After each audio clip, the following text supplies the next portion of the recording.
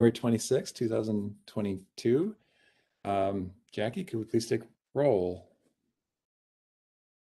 Michael Baker. Here. Jesse Bank. Doesn't look like he's here yet. Todd Byrather. Here. Greg Francis. Here. Carol Shook. Doesn't look like she's here yet either. Tim Williams. Here. Cliff Winger. It's not here yet.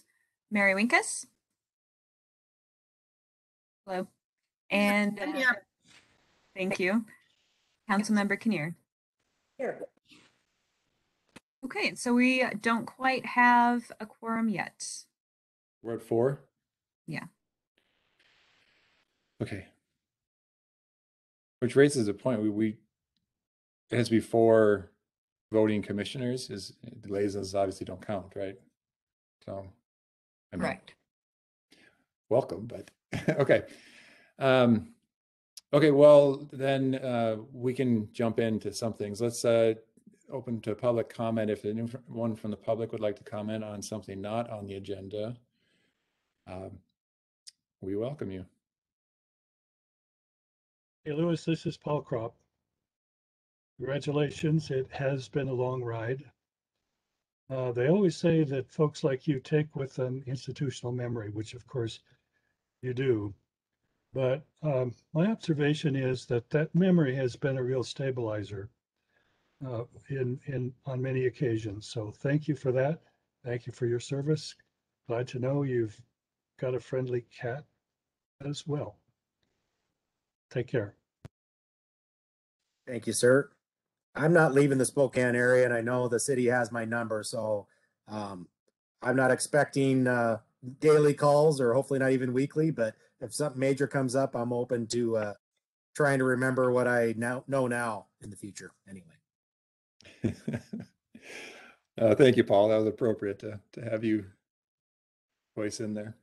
Anyone else from the public? Okay. Seeing none, I don't see any other commissioners joining us here. So let's in the briefing, moving in the briefing session, let's skip over the minutes for now and ask for a city council report from Councilmember Kinnear, please. Thank you. So, most importantly, Mary Winkus and I last night testified before the legislature on a bill for the Senate. Was it Senate or House? No, oh no, it was the House Transportation Committee on speeds and traffic cameras around parks and hospitals. So I testified last week before the Senate Transportation Committee, and this one was before the House. It was impactful because if this is passed, it will mean that we can get more secure areas around our hospitals and around our parks where we have vulnerable citizens and children. Right now, we do not have a traffic unit in the city. So all those officers will transfer to patrol. And that makes it even more important that we have some kind of enforcement mechanism around those areas. So fingers crossed that this will pass through committee and will go on to the full legislature for approval. Council also approved $1.45 million for the Don Cardone Bridge replacement. As you know, that's just about ready to fall into the river, and that will start work immediately. It's shovel ready. Those funds were ARPA funds, so American Rescue Plan funds, and that was our first big installment of allocating those funds for this project. There's also 800,000 in grants that are going to go towards this project. And then council also approved the mayor's appointments for HR director, and most importantly for all of you and all of us, planning director. So we're really excited about that. And then I just want to add my bit while I've got the floor on Louis Mueller, because I've worked at the city since 2008. So Louis was there, and he was always the go-to guy. Help me, help me. And Louis was always that person who was very calm, cool, collected, with this amazing sense of humor and very dry sense of humor. and you never knew what he was going to say. So you were kind of always on edge, like, uh-oh, what's he going to do? And we're going to miss that. Paul Kropp's right. He's taking a lot of institutional knowledge out the door. I'd like to think that some of that knowledge got implanted in my brain. As a planner wannabe and as a planning geek, I'm hopeful that I can give you a call and say, Louis, help me again, because you're not leaving Spokane and we have your number. So thank you for your years of service. We really appreciate it. And we're going to miss you terribly. Any questions?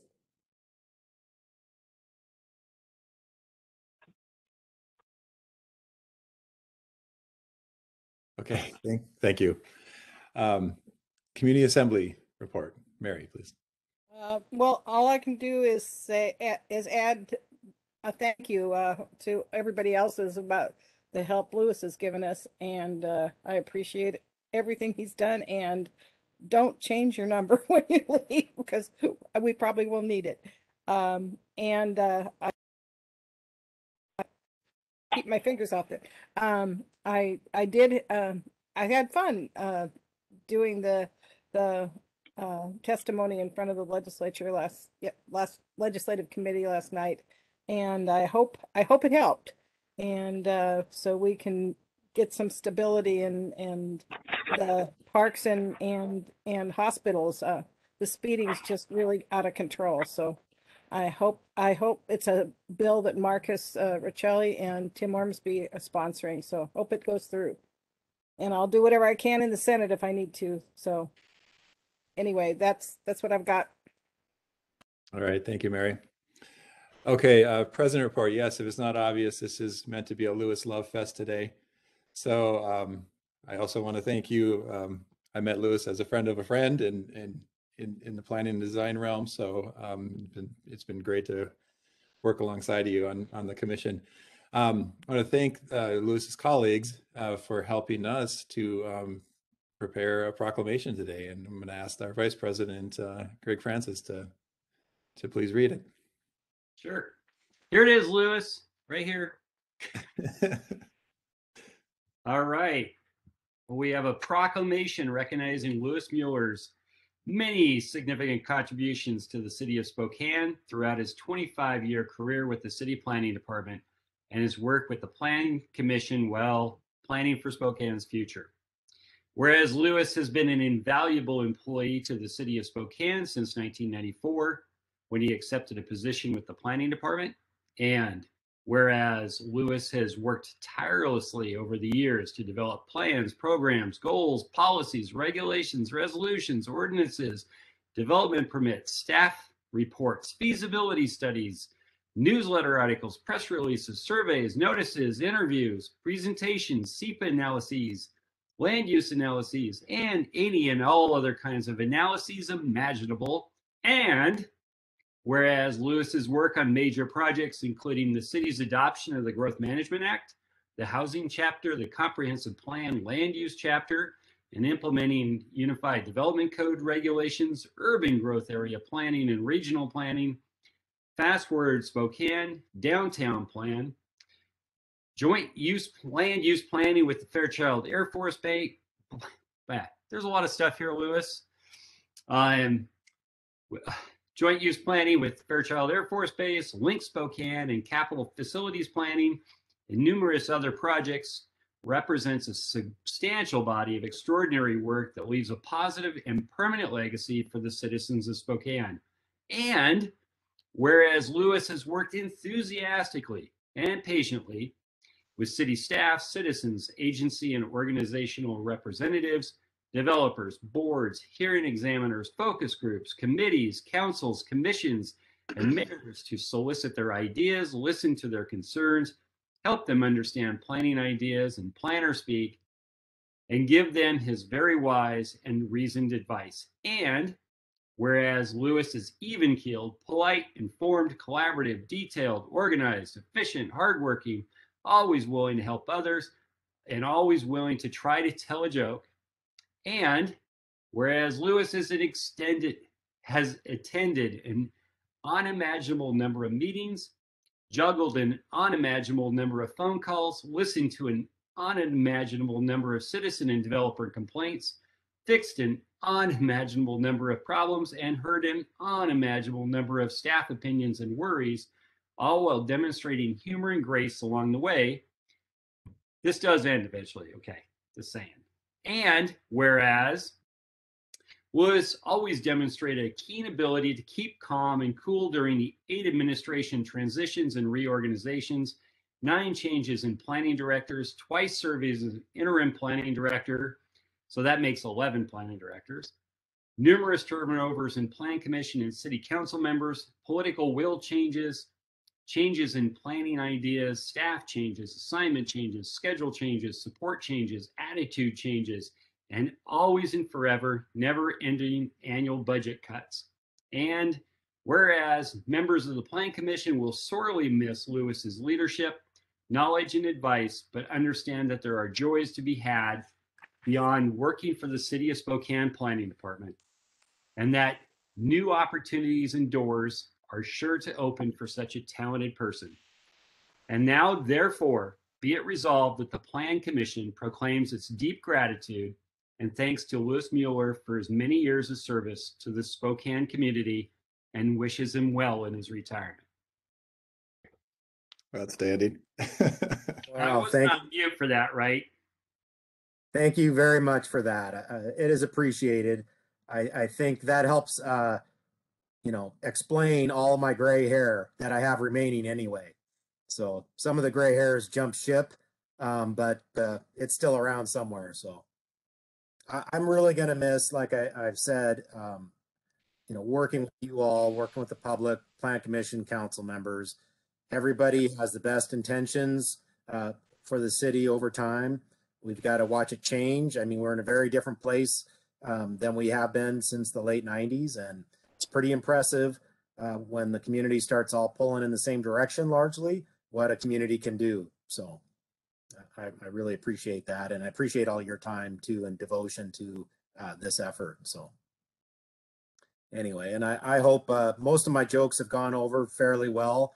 A few people have not gotten them for some reason. I don't understand that myself, but always know that I'm laughing at them no matter what. So, all right, I'll step aside. Thank you. That's outstanding, Lewis. And, you know, I think one thing I'd like to add is, you know, it's as we come in as commissioners and, or, you know, as council members, you know, we're pretty temporary and come in with ideas and, you know, somebody like, you know, Lewis with this very deliberate, consistent, actually long-term plan, you know, it's significant to lose, you know, Lewis, you were actually here at near, you know, the beginning of the comprehensive plan that we spend so much time on, and to actually see out a 20-year vision is pretty impressive. So that's what catches me is someone saw 20 years and helped implement a 20-year plan. So thank you. It has really been rewarding to be a part of that and to get to see the change over time. And it's not easy, you know, for a city of this size to change. I've heard previous planning directors refer it to trying to change the direction of an aircraft carrier. I mean, it isn't sudden, and you have to be deliberate about it in order to make, you know, to set the community's path. So I am fortunate enough, I still get chirped at by previous directors and previous planning staff. And I hope to be one of those two that can be in the ear of the department a little bit, you know, periodically over time and be a part of that kind of oversight. So like I said, I'm not leaving my hometown. And so from time to time, you may hear me on the other side of the microphone chirping about something myself. Thanks again. Oh, and there is an open position on the Plan Commission. So please put your application in and we'll consider it. We got Joanne for a little while. So, okay, thank you. Okay, finishing our president report. Only thing I'd add is on the legislative side, Council President Beggs and I were able to attend a stakeholder meeting on a couple GMA bills last week with the local government chair from the House, Representative Pollock. And Council President Beggs made a great statement. It was really thought it was supportive of a lot of the work that we do. It had some TOD themes, transit development themes, and also had some other input from the city on, you know, this question of local versus state, you know, kind of preemption on GMA bills. So I want to thank him and the legislative committee for that input. Let's see. Beyond that, I think we'll move on. Commissioner Winger is not here, but Mary for the Transportation Subcommittee Board, did you want to say anything as Vice Chair? We will be I'm not prepared. I will next time, but we will be meeting this coming week. And I think I'm going to be heading the committee because Cliff has been working through some health issues. So Yeah. And we wish him the best and the best recovery. So thank you, Mary. yeah, so I did rewrite a draft of the and we'll put it in front of first of the subcommittee and then bring it to the commission about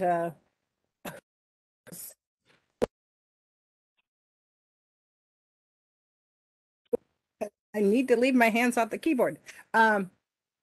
That there would be separate council members, one for the subcommittee and one for the plan commission. So we'll take that up and then bring it next time to the plan commission. Yeah, thank you. Just for reminder, everyone, that I think we established last meeting, it was the desire of the council to name Correct. that, so you bring the rules in alignment with that. Okay. Yes. So I did a draft and we'll discuss it, and I think it'll just go through, I suspect, and then on to the plan commission for approval, and then we're back in compliance with what is actually happening. So Okay, thank you. more Yeah, perfect. I think we established that those were in the subcommittee rules and not in our plan commission rules. So that's okay. But since we are a subcommittee, I think I need to bring it before the plan commission. So don't we? Maybe I'm wrong there. Lewis, help! Don't before you Subcommittee, go. then the commission, or not commission at all. I believe in the past, it's been practice for this to be shared with the subcommittee itself and everybody agree to it. And then I believe at that point, it comes back to the commission, but I think I have to look again, but I think the president can just accept them. Okay. In this case. Okay. Okay. So I'll just probably do it as a report then. But whatever, it's in process, I guess. Okay, thank you, Mary. And by the way, if everyone's not following, I think it's Councilmember Bingle, right? Who's been assigned? Yes. Okay, that's what I remember. Okay, thank you. Secretary report. I think we probably didn't mention this, but Terrell, you're actually serving as secretary today, right? I'm going to be secretary today, so Thank you. Lewis can heckle was the decision. Okay. So yes, as has been mentioned, we have a new director starting on the 7th. That's Spencer Gardner. So the council has confirmed him.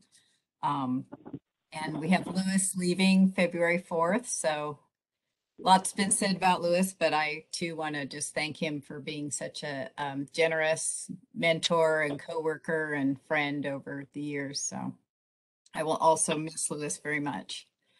And I also wanted to take a few minutes we have a new staff person, a new assistant planner, Casey Downey, who's I believe in the meeting.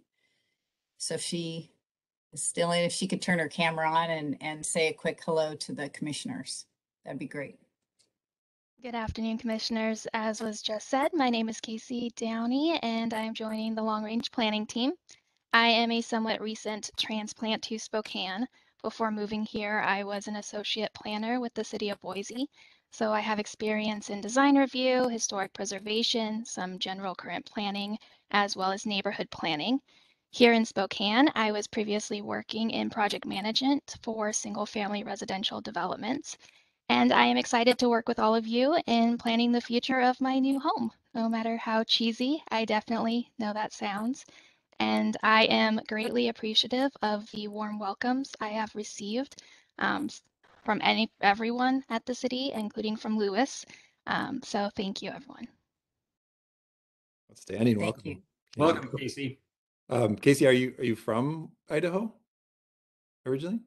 Yes, born, raised in Idaho, a few different places, but I was in Boise for about 10 years. Outstanding. Well, welcome to the community. And the only other thing I had to add to my report is that the next meeting, Jackie Churchill has again compiled our kind of year in review. So we have our 2021 year in review. So that will be in your packet for the next meeting on the 9th. So looks good. It's also nice to remember how much work we get done. So, but that's concludes my report. That's great. Jackie, are you going to present it to us next week or 2 weeks? I suppose I can, yes. Unless Terrell would like to. It's pretty self-explanatory, but it is good to remember all the great work that gets done. That's good. So Thank you. that'll be in your packet. And I'm sure we will be continuing a development code discussion also. So back to you, Todd. Thank you. When are the development code, are they going to come in multiple hearings or one big hearing? And I think we're thinking the SEPA code will likely be its own item. We'll have to look for your guidance here as we continue through. It may be more manageable to have 2 hearings or one hearing that gets continued, sort of like comp plan amendments are such a big packet. So okay. We'll bring more details of that at the next meeting. Okay, perfect. I guess that starts to roll into our workshop. But before we do that, thank you, Terrell. Did we gain a commissioner and have quorum, or are we still short? We're not taking any other action today. I believe Carol Shook has joined. She may be the call-in person, so I'm not sure if she can. Hi, Carol. Welcome. Thank you. Okay, so we do have quorum now, right? Mhm. Okay, so let's just go back to item 1. Can we hear a motion to approve the January 12th, 2022 meeting minutes, please? Move to approve. I second it. Okay, thank you. We'll go Greg and then Tim/Carol. Any edits? Okay, all those in favor signify by saying aye. Aye. Aye. Any opposed, nay? Okay, so approved. Thank you. Let's close the briefing session and then we'll hand it over to Nate and Amanda, please, for the workshop. Yeah, thank you. Good afternoon, Commission President and Commissioners. Nathan Gwynn with the city's planning department, and joined on the call with by Amanda Beck, also with the city's planning department. And we're really pleased to welcome and introduce today Bob Bangford and Ian Crozier. For some of you, welcoming them back, their consultant team at Makers. They've done some projects in Spokane in the past with the planning commission and planning staff, and many other Washington jurisdictions. So Amanda and I have been working closely with them over the past few weeks, and since your December workshop. And so we just we're really excited to have them here today to continue discussion on those topics. Anything to add, Amanda, before Bob and Ian jump in? No, just excited to have you guys see what Bob and Ian have put together. All right, thank you. Okay, I guess that's Nate's signal to let me take it away here. Maybe Ian is going to share his screen and we're going to walk through. We have over 70 slides of pure goodness to kind of walk through some of these ideas. And we've been kind of looking forward to this, enjoyed working with staff here in putting together these concepts. And we're working on housing issues a lot lately. But this one's particularly exciting given how big Spokane is and the extent that could get used. So any luck there, Ian? Here we go. All right. Okay, we can just go to the next one. Just going to give you a little overview first. As you know, or as you talked about in December, Phase one, the spring of this year, dealing with the smaller single family, the smaller missing middle housing types, including duplex, ADUs, and attached housing. And phase two will follow that up and require some additional changes that may require a comp plan amendment. And at the December 8th, which we weren't there, but we worked with staff behind the scenes and helped come up with some of the material on that went through concepts for ADUs, duplexes, pocket residential development, attached housing, and lot transition standards. And next slide. Well, a little bit about Makers, about us. Nate said a few things about us, and one of the big emphasis of our work, particularly my work, is working on implementing zoning codes and design standards, because I was fortunate enough to work under John Owen when I came on to Makers over 20 years ago, who wrote some of the region's, the state's first sets of design guidelines. And I kind of took to that early on and have had the pleasure of working with a lot of communities east and west of the Cascades. But also we've got to have a heavy emphasis on integrating compatible density and a lot of the missing middle housing types. And that's kind of been a part of nearly all of the projects that we've worked on. And most recently, we were also able to work with the state on two of the housing guidebooks, one on the Housing Action Plan, but also the Housing Element Guidebook. And we worked on 12 of the HB 1923 housing capacity projects and had a couple of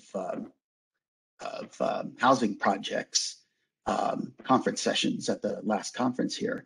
And on a personal note, before coming to Makers, I was a planner at Bonner County, just up the road, an hour and a half. And so I used to, with my then fiance, now wife, come to Spokane for a little urbanity and city life. And so I've had the pleasure of, over the years, also of seeing Spokane evolve. But mostly my experiences with the corridors and downtown, of course, although I've played some soccer and tennis at some fields and courts around the city as well. Next.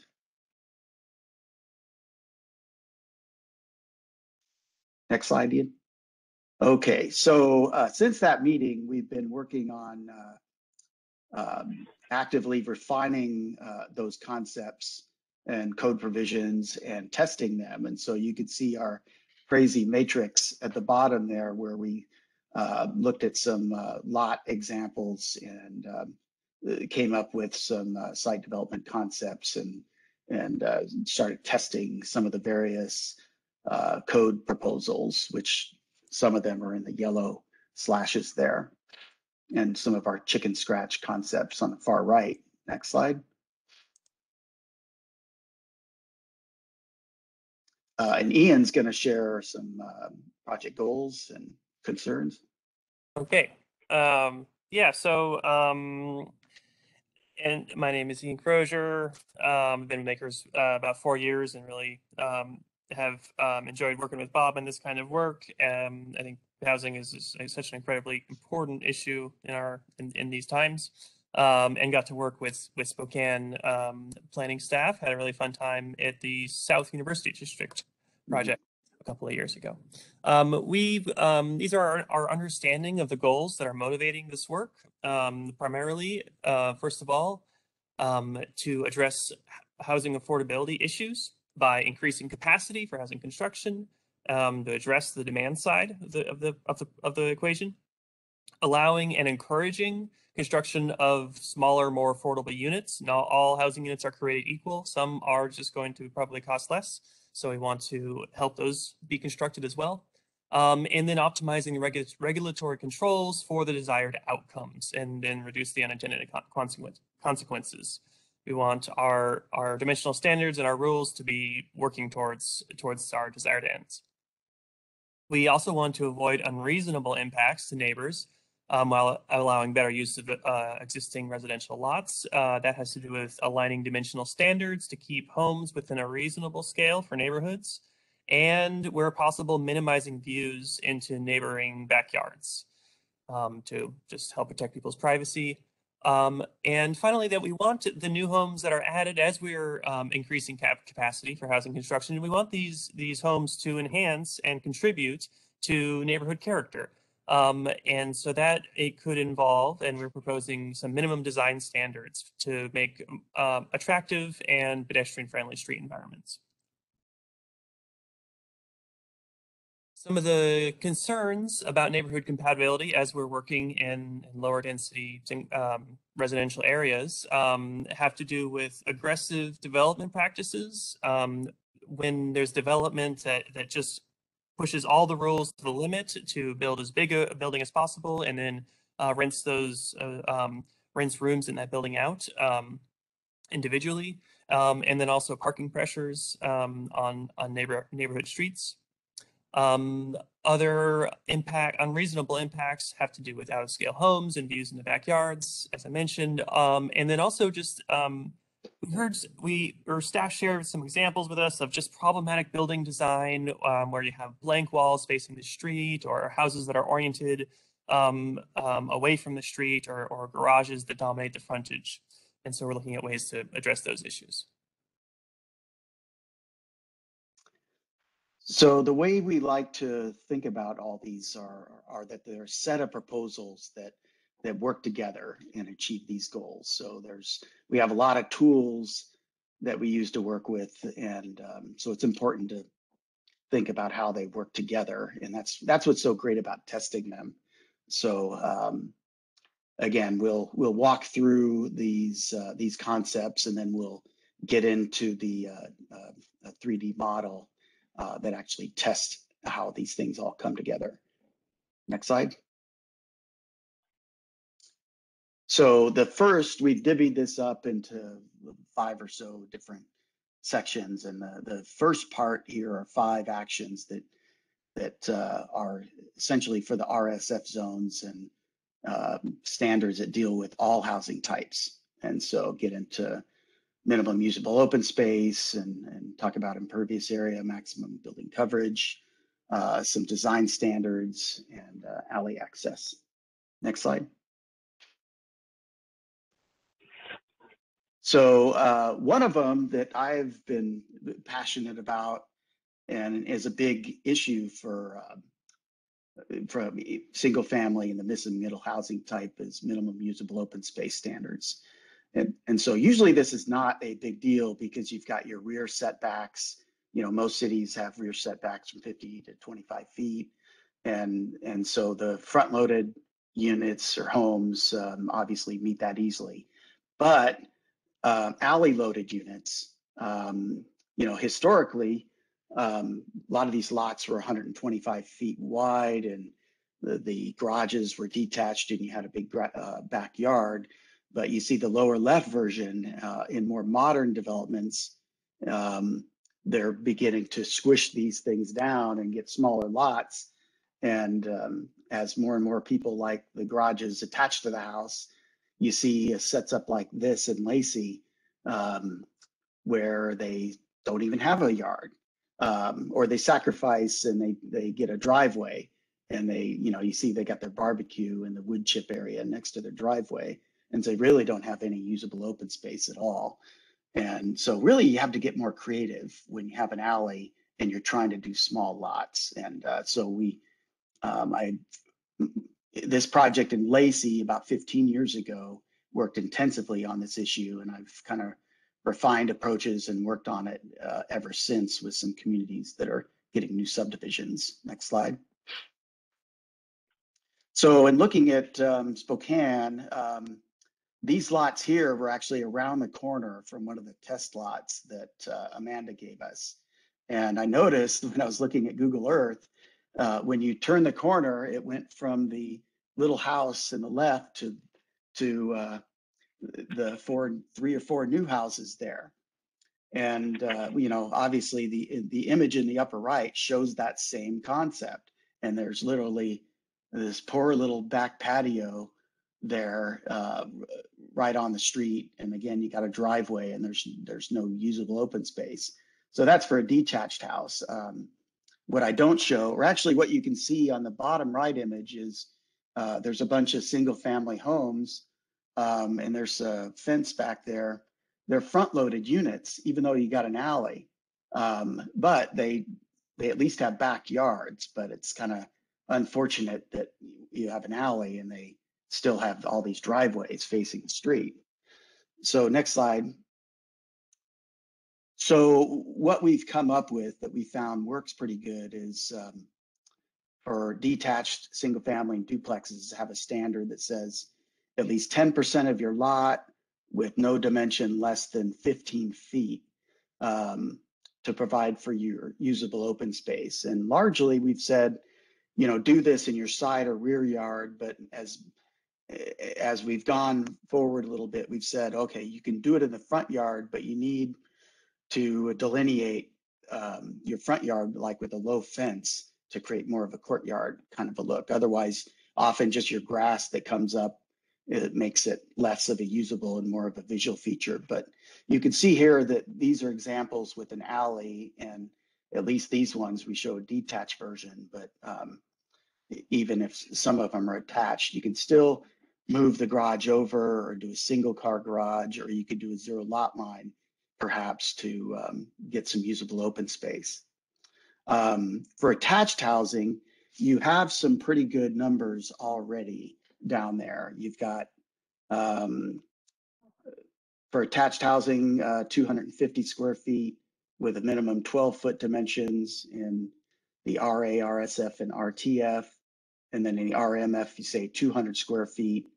But in the RHD, you say only 48 square feet. And so I was suggesting, well, maybe you at least increase that to 100 square feet, and maybe you stick with the 7x7 minimum, and that way they could get different types of open space, whether it's rooftop, balconies, or a small patio.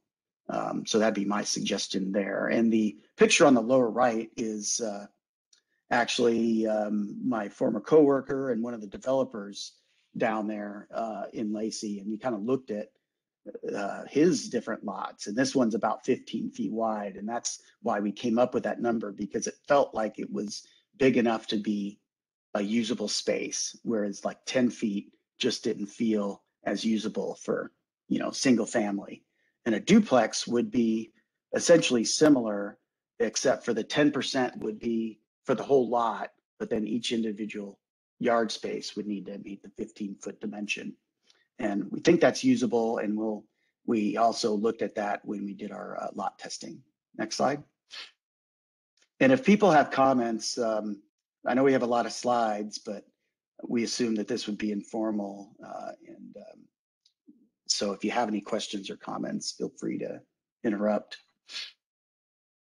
So the other thing, initially we were thinking about just getting rid of building coverage, and with increasing the usable open space standards. But that led to concerns about, well, right now, you know, we don't have impervious area standards, and building coverage at least helps towards that end. And so we thought, well, maybe in the long term, adding some impervious area standards might be the way to go. And so that's something that I think we've got a scheduled meeting in the next week or two to kind of look at that a little more intensively. As it says, there's no impervious surface review for projects in the RSF and RTF zones. And so this would just help, you know, examine each lot a little bit more for impacts of rainwater and infiltration. Next slide. The next one, R3, I believe, gets into the building coverage. And initially, since I thought we were going to delete this, and then later it looked like we were, it might be impractical or harder to get rid of this standard. So we need to do a little bit more work here, but I think that we want to do some adjustments strategically to relax it in some places. And that's where we need to look a little bit more. You also have a floor area ratio standard, which kind of acts as a de facto coverage limit and helps the issue. So there's a number of interlocking things, and you can almost make an argument that having this feature is excessive, and it's kind of an old-fashioned standard, but it's something we'll want to look at a little more. Next slide. The other thing is creating some minimum design standards that would apply equally to detached single family, attached single family, ADUs, and duplexes. And with this, you know, we wanted to look at the range of improvements here to come up with something that, you know, was good enough for new development without being so intense that, you know, it increased costs. So we wanted to kind of promote the good, prevent the worst, and try to pick something. You know, we thought that maybe the example in the upper right might be about where equivalent to where you'd want to set the minimum bar, and try to do something more than the bottom two examples. And, you know, maybe the ADU on the upper left goes a little bit farther than, you know, that we need to, which is fine, of course. Next slide. So the purpose of this obviously is to create a safe, attractive streetscapes and a pedestrian environment, getting that compatible scale, also dealing with privacy impacts alongside rear yards, although some other standards get into that as well. But at the same time, still accommodating variety in roof lines and architectural styles. So it covers a number of different elements here that we'll get into in the next slides. Keep going. So facade articulation is one, and kind of looking at a lot of the, you know, flew over town at Google Earth, and, you know, you get the different, as you head north, for instance, from downtown, you can kind of see the decades of construction as they go, and at least looking at things from, you know, 1960 further back, you look at articulations are kind of in the 20 to 25 foot intervals. When you get longer than that, usually there's something that breaks it up, like the brick house on the upper right there. Whereas the multifamily or duplex buildings at the bottom are kind of like 35, 40 feet each, and they feel maybe a little bit long and should be broken up a little bit more. Next slide. So again, just looking at a couple block examples, you can kind of see the scale, at least with roof lines and porches and things that typically break up the homes and dwellings in the older areas. Next slide. So in our model, for example, we looked at maxing out the floor area ratio on a lot, and that one does, and that home, the big gable part is about 35 feet wide, but with the porch extending out is about 25 feet wide. So we, you know, probably want to be able to allow something like that. So that would kind of meet the concept that we're looking at. Next slide. Another thing is just requiring a covered entry, really basic thing. And this would again be for all those housing types. And so you can see, you know, requiring a full porch is probably a little much, particularly given the number of examples that you have, one of them being on the right. You know, even just something at least 3 feet wide, the 3 feet deep, the width of the entry is probably usually what I would require. Next slide. The other one is minimum transparency. If we're talking about safe streets where you've got eyes on the streets, you want a lot of windows, or at least some windows. So these are just a collection of images from the various communities. Actually, so we've got Ellensburg, Bozeman, and Post Falls represented in these photos. with very little art transparency, mostly because the garages hog the whole frontage. But it's an issue that we've looked at in a lot of communities. And next slide says basically, let's look at, would apply this to vertical surfaces facing the street. And we'd probably want to, you know, work on figuring out what's the right percentage approach. In the cities we've worked at, they've ended up adopting anywhere between 6%, which I think is not enough, and that was in Ellensburg, and 15% in Mount Vernon, which I think is probably too much. But we'd want to kind of look at some of the examples and figure out, okay, is this good enough? And so these are just some of the graphics. 10% was what was adopted in Carnation. It's the lower right image and shows you how much. Next slide. The other one is trying to integrate some design details. And usually for this, we would say, let's put together a toolbox approach and require at least 2 or 3 features. And again, this is, the details haven't been completely ironed out here, but a typical thing is, you know, you look at window trim, and this is where you might have a separate standard for windows and just say, you know, either put trim on windows or have a recess about 1 inch or 1.5 inches to make the windows pop out and add some depth and richness a little bit. Windows are really important on the facade.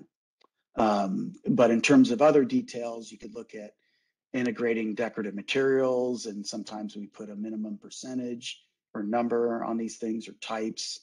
You might say decorative entry or porch design, including decorative callings or railings. And usually we have photos that say, here's an example of that, or maybe this, here's an example that doesn't quite meet what we're going for. You know, decorative door design, including transom or side lights, bay windows or balconies, and there's other things we can add in here, like decorative attic fan vents are often nice things that can add detail. So next slide. So these are some examples. The top ones are from Bozeman, where I was working on their code. The middle bottom one, example from Mulder Spokane, with the roof brackets there and shingle, porch details, balcony. So just some examples. Next slide. And kind of a mix of things. So obviously the one on the right, you can't really see much of no details unless you call the rain spouts a detail. The lower left sort of has this little porch, but there's no window trim. There's pretty much no detailing unless you call it a stretch and call that porch there a detail. The lower right's kind of interesting. That's from Post Falls.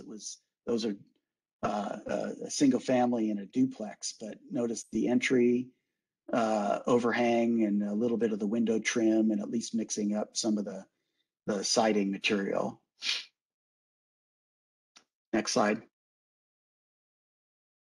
Then the other one, and this one's kind of rough because we were making some last minute adjustments here. It may be including some minimum landscaping and design standards. You already have some standards that apply to lots less than 40 feet, but this would be go a little further and maybe take some of those elements, like the top two are those 2 standards right now in terms of foundation plantings or the 60% rule, landscaping 60% of the front yard.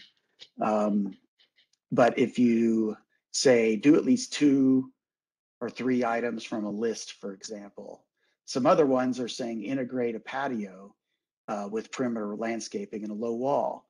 So if you look at the bottom image there, that's in Kendall Yards, and that's a great example. I just stumbled on it on Google Earth Street View, and I'm going to use that elsewhere because you can provide these great usable spaces in the front yard and as patios, they can work really well because they got garages in the back.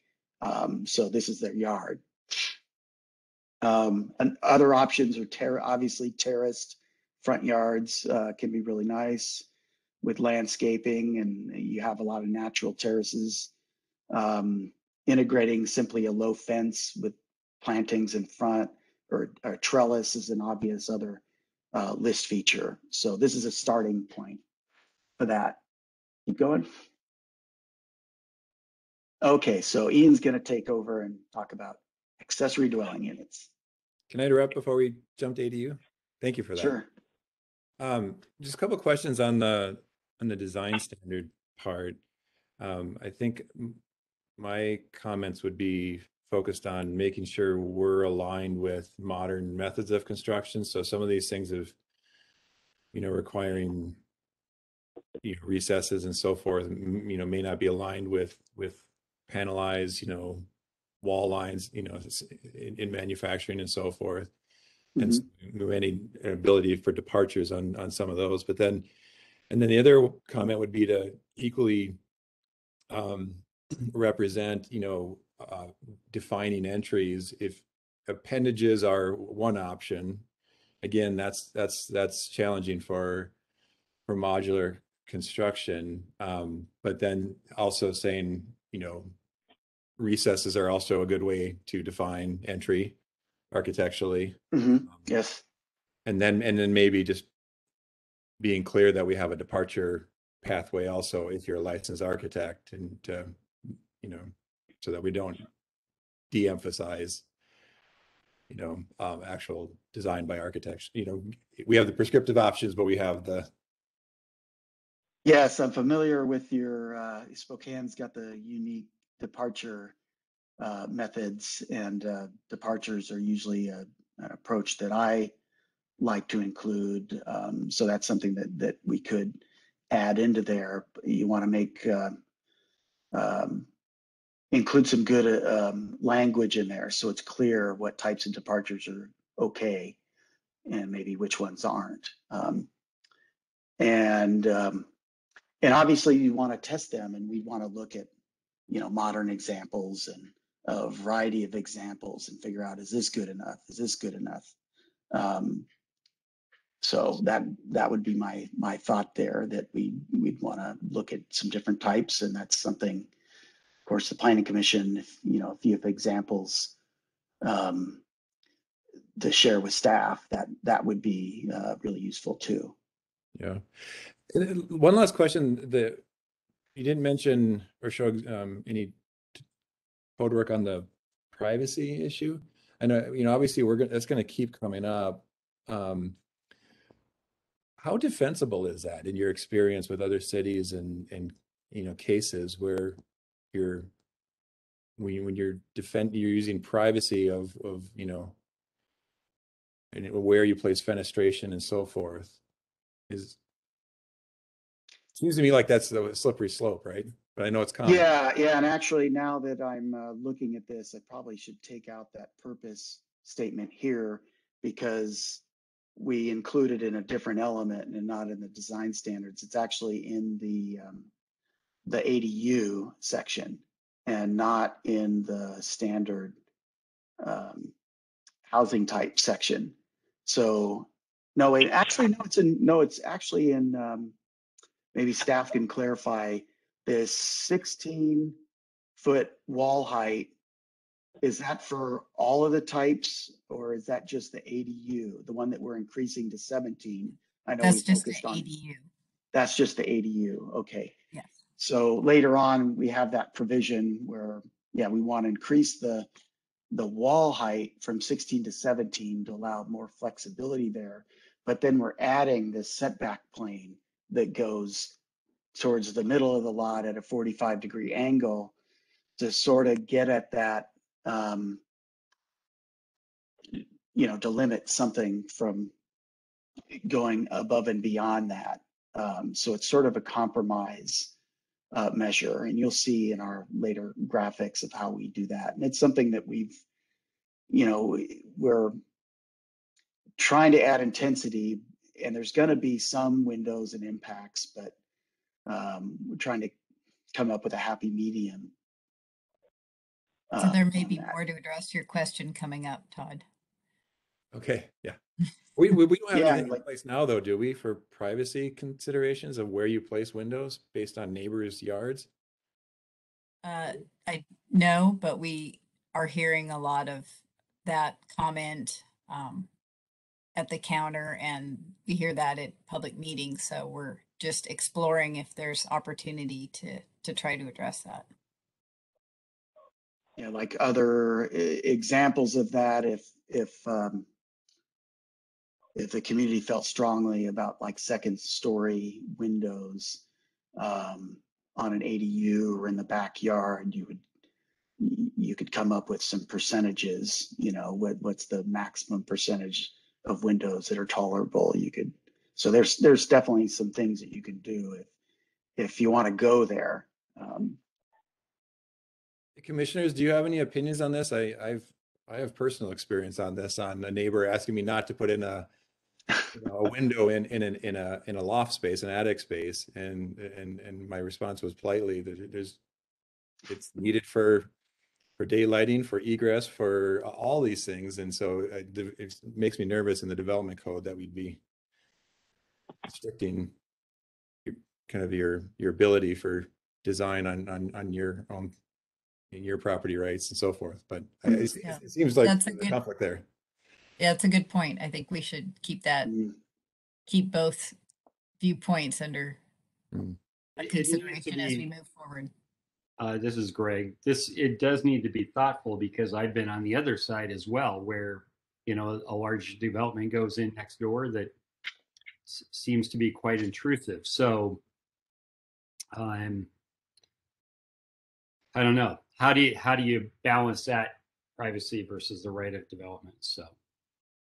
Yeah, and the other issue is you don't have the standard for the regular single family homes. So you sort of say, well, someone can build a 35-foot flat roof home that goes all the way to the back and looks down on your side yard, but yet I can't put second story windows in my ADU that are way below that. So there's sort of kind of look at how all of these things come together and say, well, what's reasonable here? I mean, I'm facing it too. I live in Bellevue, and there's a lot of tear downs in my neighborhood where they tear down the old, you know, my house is built in the 50s, and there's 2 houses across from me that are 5,000 square feet and 35 feet tall and have 3rd story windows looking down in the 10 feet from the property line. It's pretty intense. And in general, in particular, when it comes to the ADUs, which we'll get to, it's about increasing the possibility of building ADUs, and then so there's a trade-off of, okay, maybe we can change where, you know, think about where the windows are going to be, but it's the goal here is not to reduce buildability. It is to and think about garages too. Yeah, part of it is, especially with alleys, building the 2nd floor over garages. And so what I've heard is even the 16-foot wall height limit, it makes it a little bit harder. With 17, that allows you a little more flexibility of adding enough square footage to, you know, build over a 2-car garage, for instance, and get a big enough ADU unit. So I suggest we're starting to move into the ADU. Maybe we should move to the slides unless other commissioners have questions.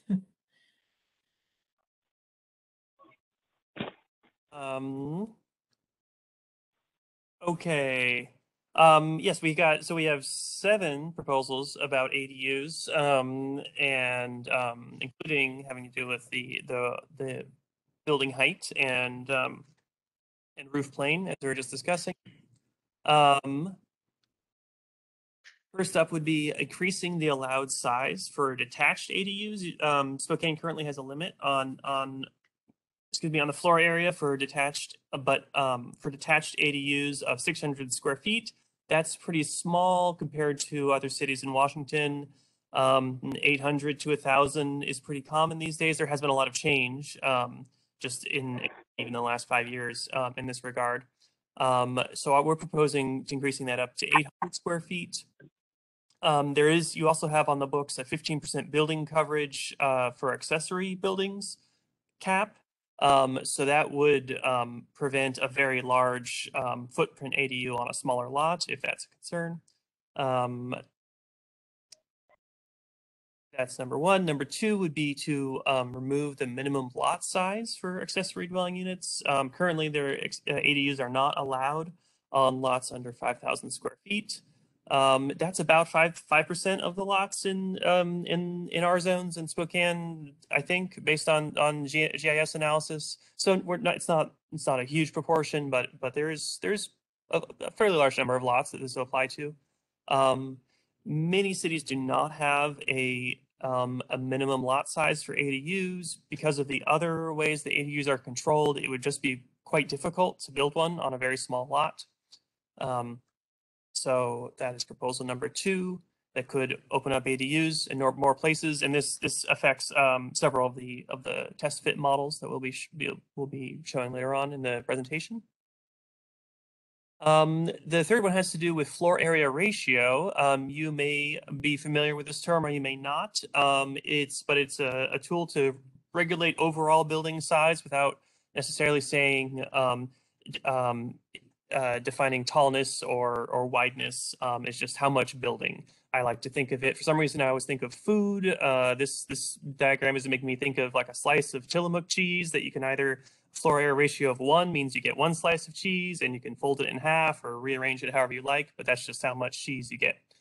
You have a floor area ratio of 0.5 in the RSF zone, so you get half a slice of cheese and move it around the lot as you see fit within the other standards.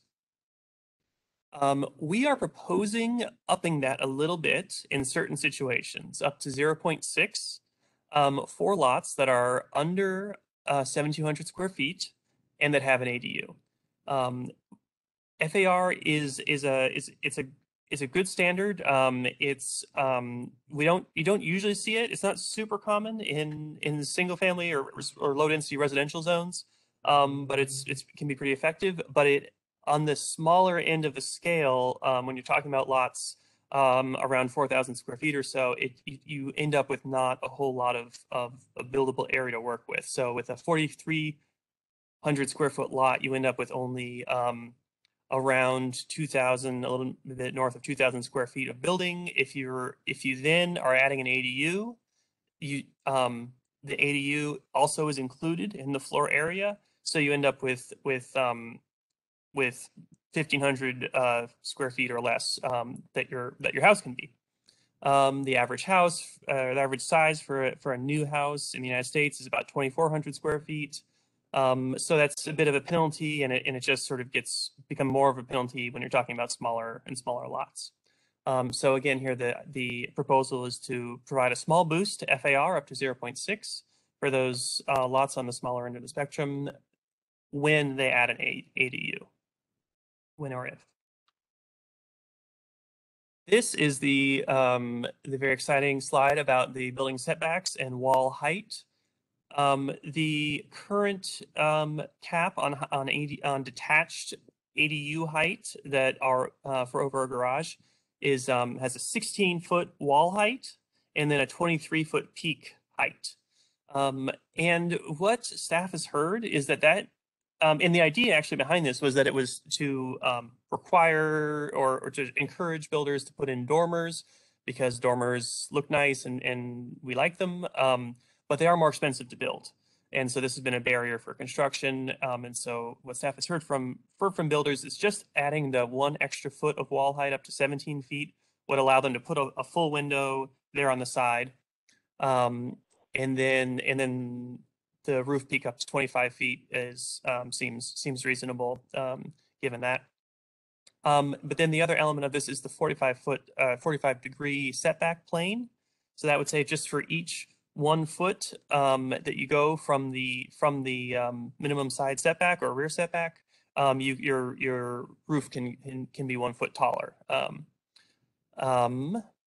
And again, this is to allow more capacity for ADUs in the backyard, but then also to to recognize that if you're putting a 25-foot roof right up against just 5 feet away from someone's backyard, they might be quite upset about that, and we don't want that. Any questions or further discussion on this element? Ian and Nate, do we require still that the roof line matches the primary structure? Is that correct? Which means that it has to fall between 412 and 1212? Yeah, it's supposed to, the accessory unit is supposed to match the roof of the primary dwelling currently. So we don't allow flat roofs on ADUs. Depends on the roof of the main house. Right, which is supposed to be 412 to 1212. Oh, no, you can have a flat roofed home in Spokane. The wall height is 25 feet. So if you're a true, sort of flat roof, you wouldn't have anything above 25 feet. So people, might want something taller, go to a different roof form. And Todd, we would also, part of this proposal, and you see in the fourth bullet, is to just increase flexibility for the roof design, and that specifically refers to not tying it to the primary house roof shape. And we have some models showing that later on. Sorry, I'm asking a lot of questions, I know, and then is 17, we're talking development code here, but in building code and IRC, residential code, I forget what the max height in the IRC is with the option for a loft. Is this kind of aligned with that? We might have to check that. I think it's because I kind of think it's a 10+7. We just changed it in the state of Washington, the State Building Code Council. So, okay. Anyways, maybe something to follow up on. Thank you. Next up for ADUs is owner occupancy requirements. These can have a pretty big effect on ADU construction and how easy it is for these to be built. Bob and I are mostly here today to talk about dimensional standards, and this is a policy decision that Spokane needs to work through. So we aren't going to opine too much on it, but two proposals for potential changes would be to remove the owner occupancy requirement in the RTF, RMH, and RHD zones, given that these zones are already kind of oriented towards higher density or rental oriented construction. Seems pretty straightforward. And or dropping the owner occupancy requirement to the first 3 years after ADU construction. Last one up for ADUs would be to relax parking requirements. And in particular, the proposal here is to not require parking for studio ADUs or one-bedroom ADUs. At present, there's a state law that says there's no parking requirement for ADUs within a quarter mile of frequent transit. That actually covers quite a bit of the city already. And Spokane has a rule that allows you to count on-street parking if there's space to park in front of the building, in front of the house, and that can count. So you already have pretty light parking requirements anyhow for ADUs, so this would not be a huge change. But again, it would help incentivize those smaller, more affordable units potentially. And with that, we will move on to duplexes if there's no more questions on ADUs. Thank you, Ian. So we have a few different concepts looking at duplexes and how they could be carefully integrated into some of these single family zones. Let's just go right to the next slide, DUP 1. So this first one is two things, both allowing and incentivizing small duplexes. So first of all, you allowing them in the RSF and the RSFC zone, provided each unit is no more than 1,200 square feet. So the key here is that each unit would be counted as a half dwelling unit for the purpose of density calculations. So you see there, You could have five lots, and 4 of them have single family, and they're counted as one. And then you got these small duplexes, they're counted as a half. So there on the right are kind of modeling. Later on, you'll see the example of it. This is it's a concept that we came up with recently because cottage housing ordinances typically have their standards, and to make cottage housing work, because they're small, they're a lot smaller than a regular single family home. They're more expensive to build, and unless you got a density bonus, no one's going to build them because they're more expensive to build. So this is similar to that, and the size, so it essentially allows more units, but they can't be as big. So in some cases, the note at the bottom says that on some small lots, you've got the 0.5 floor area ratio standard. You can end up with a much larger single family home. And I added some notes here on my own thing here and said, so for instance, on a 4,800 square foot home with a 0.5, you could have either 2 1,200 square foot duplexes, or you could have a 2,400 square foot home. And if you have a 6,000 square foot lot, you can get a 3,000 square foot home, but you can only get the 2,400 square feet for a duplex. So the duplex is going to be smaller. But then you got all these design standards that previously talked about that try to minimize some of the impacts. And next slide. Bob, sorry to interrupt you again, but No problem. we're saying that we're calling it half a unit for the purpose of density calcs, but is this also the workaround until we just can say you're allowed 4 units per parcel, that we're only doing 1 unit in single family zoning? Kind of, yes. And that's what we've done. That's essentially what most cities do for cottage housing. So, right. Kind of says, well, why can't we do it with duplexes too? They're smaller, so the impact's going to be less. We work on a lot of EISs for zoning codes and comp plans. And so it's our logical way of saying, well, there's going to be fewer cars. It's, the typical size of a single family home. A new home these days is, I don't know, what is it, like 3,000 square feet or 2,800? It's 5,000, I think, in my city. So 1,200 is pretty small, but that's big enough to get you, a good 2-bedroom unit, usually at least. This is We have really precedents. Yeah, we have precedents for tying bonus density for public goods, such as hopefully these smaller units may be at a lower price point than some of the other housing units, trying to get at that affordable housing subject, because we don't have a lot built into our code that allows that. We do in our PUD code allow for a bonus density if there is some tie back to more affordable units also. So I think that's an important consideration, 1,200 square feet being a large 2-bedroom or a 3-bedroom unit, and hopefully hitting a lower price point. And better energy efficiency on attached housing, so forth. We debated that last week at State Building Code Council.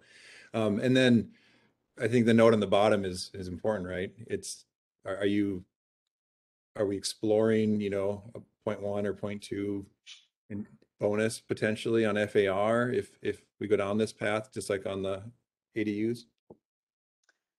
No, because the 1,200 cap, and it's your main home. If you have a 4,800 square foot lot, that's your 0.5. So probably not. I see. But that's an option. I mean, that's an option, allowing it bigger. But as far as whether that's going to be palatable to the community is a good question. We did adopt this. It's in Ridgefield down near Vancouver. We, they're growing quite a bit down there and got a lot of greenfield development. And so we adopted this, but we also adopted it for triplexes and townhomes. with the same 1,200 square foot threshold. And we also actually did it for small single family homes, but we put caps there on the number that you could do. So if you had a big subdivision, you couldn't do this for every unit. It was like, you know, only up to a quarter of the units. So we put some protections there for density purposes. Next, let's go on to the next slide.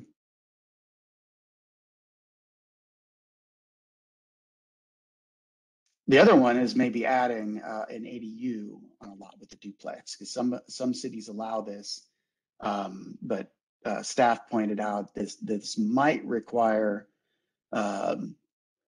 be a conflict with the comp plan. It might require an update there, but nevertheless, it's an option. It's something that we modeled. You can see kind of the example there. So something to think about for probably phase 2. Next slide. And then, of course, de-emphasizing garages.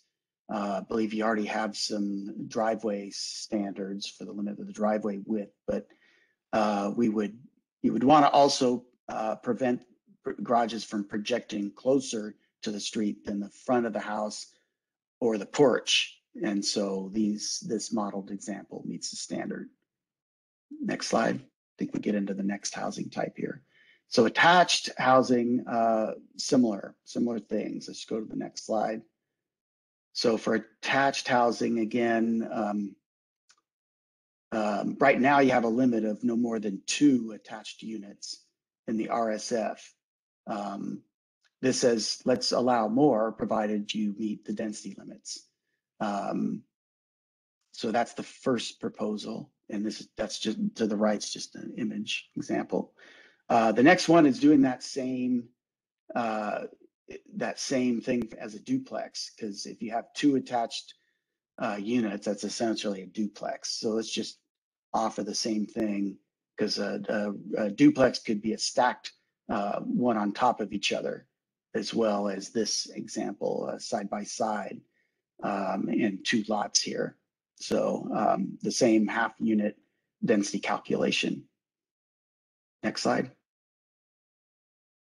And then not allowing front loaded when you have more than 3 or more units. So you don't end up with the upper left image example there.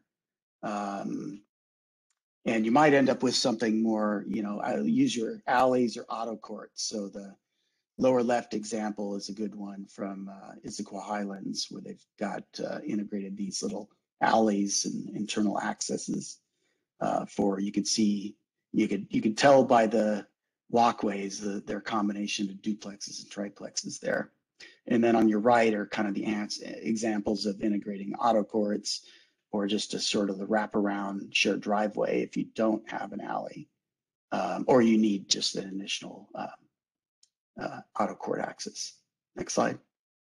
And then you probably also want to add a few extra design standards specific to attached housing, because right now you can only do 2. When you do more than 2, it creates a whole other host of things that you have to address that I wish Seattle could have gotten out in front of before they allowed all their 6-packs with those canyon overhanging auto courts on the upper right there. So you want to usually, you know, we have a minimum building separation for those upper level, and, you know, don't cantilever over so you're within 10 feet of someone else's kitchen there.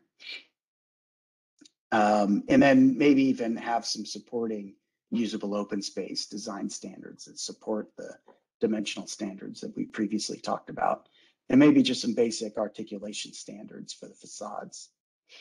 Next slide. And I believe Ian's going to talk about the lot transition. Are you muted, Ian? There you go. Thank you. All right.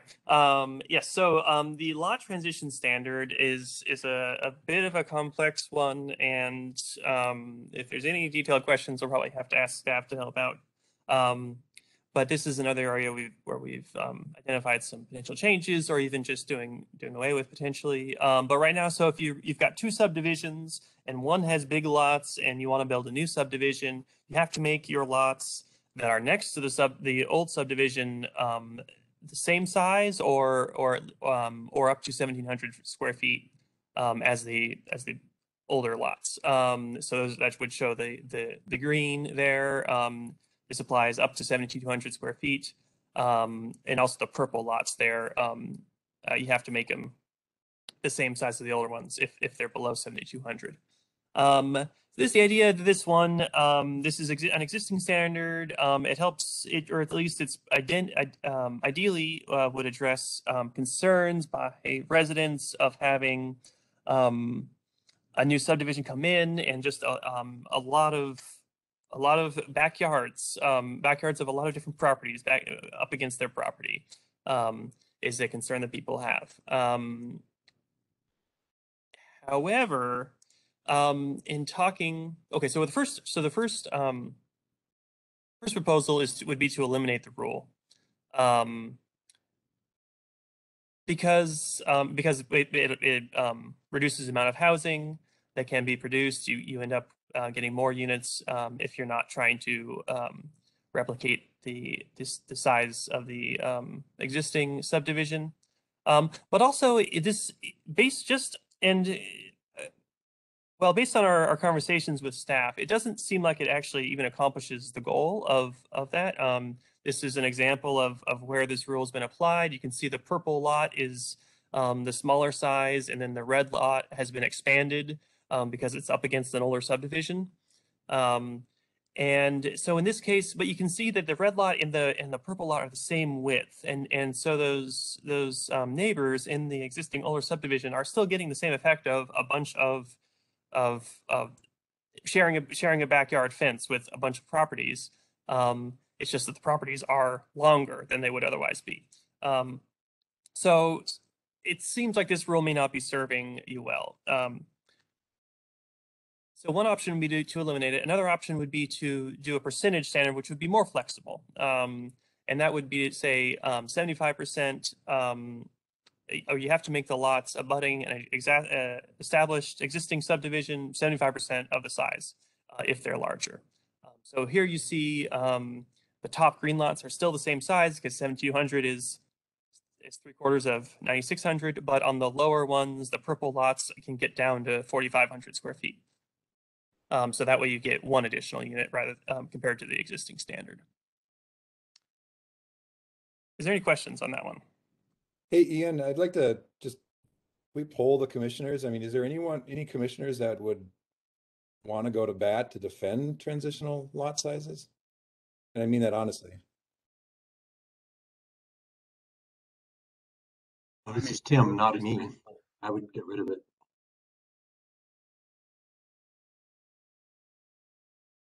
Anyone else? It just seems, well, to me, it seems straightforward, but I don't want to assume that everyone else shares that opinion.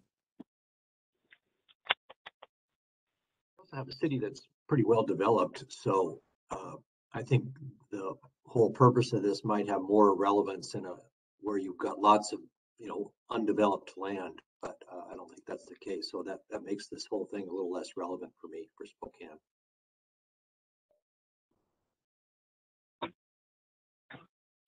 Hi, this is Carol. Carol? I'd like to, I'm more visual, so I almost like to see something in person to get a better idea how much 9,600 square feet is compared to 43, for example, 4,350. Is there any way to do that?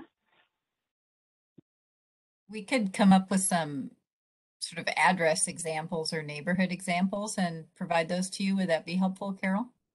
I think so. I would really appreciate that. Okay. Thank you. And in fact, in the next section, I think we'll be talking about specific lots, so that will help. And the lots that we'll be going through, we'll be looking at 4 different test fit lots, to look at how these new proposals would play out. Range from, well, let's see, on the low end from 3,000 square feet and up to 10,000 square feet. So you'll get a sense of some of what these lots feel like with some real world examples. Okay, thank you. Carol, I think it's a really good point, and because we've talked about this before, often this is done, from the bird's eye view of looking at a map and thinking this is a good idea, and then, or it's like Ian was saying, it's the existing property owners that want to defend their space somehow from their neighbors, but it's never really talked about in just the experience of being on the street, right, in the public right of way. And so that's always seems unfortunate that it's not about good urban design. I think I've said this before. I think it's an urban design problem, not a planning problem. Yeah, I think if I could, I think you'll see in the next few slides that sort of approach of looking at different areas and different examples in Spokane, and staff have been working on, kind of recent development and showing examples that show kind of all the different ranges. So hopefully that you'll see some of that here. I know we talked about kind of an auto tour last time where commissioners could go out on their own and kind of look at these examples. So hopefully you'll see that reflected here.